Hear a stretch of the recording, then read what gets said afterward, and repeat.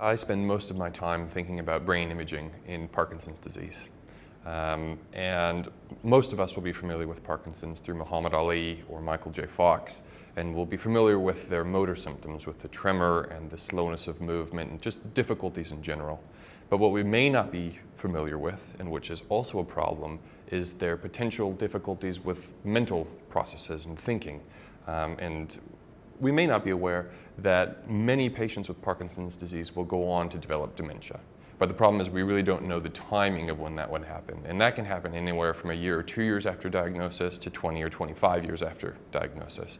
And we really have no idea who is at risk. So what I'm really trying to do and interested in is using brain imaging techniques to scan the brains of patients with Parkinson's disease and extract as much information as we can from those images to see if we can then provide any information about who is at risk for developing dementia in the near future, or can we actually pick out those patients who will develop dementia in the near future. The idea is if we're able to identify those patients who are at an increased risk of dementia, we can then select those patients and enter them into new treatment trials. Right? So new pharmaceutical or other treatments which we're trialing with the intention of ultimately preventing, but hopefully at least delaying, the development of dementia.